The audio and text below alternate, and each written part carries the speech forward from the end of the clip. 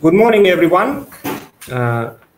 First of all, let me thank you for joining this morning session. And I know there were some problems with the schedule because the times are in Moscow time, so it's not easy to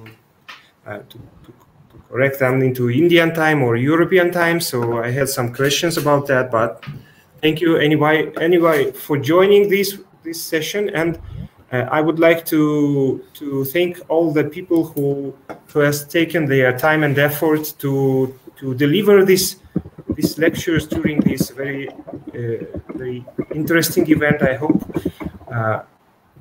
the Smarty Youth Camp this year we are conducting the Smarty Youth Camp because the Smarty conference, the Smarty workshop, it is done once 2 years.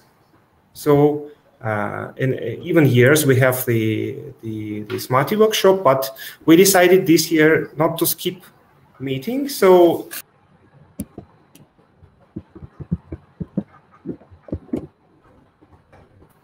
and by this reason we decided to conduct the Smarty Youth Camp this year.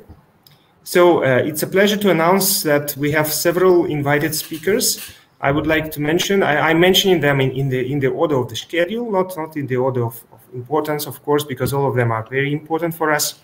So it's Oleg Lukashenko, Robert Basmadjian, Ruslana Nekrasova, and Irina Peshkova, Achyuta Krishnamurti, Oleg Osipov, and Ilya Chernov. All of them kindly agreed to deliver some interesting material. And I'm pleased to invite the first speaker. So today we are a little bit in a hush because we are trying to cope with the technical issues, but I hope that everything will be smooth. And this time I hope that all of you will gain some knowledge. And once again, thank you for joining us. So let me switch now to the lecture floor and give the floor to Professor Oleg Lukashenko, who will deliver his lecture today and tomorrow also on the Markov chain Monte-Carlo for machine learning. So I would like to say that this time, since these are the lecture environment, it's easy for you to ask questions.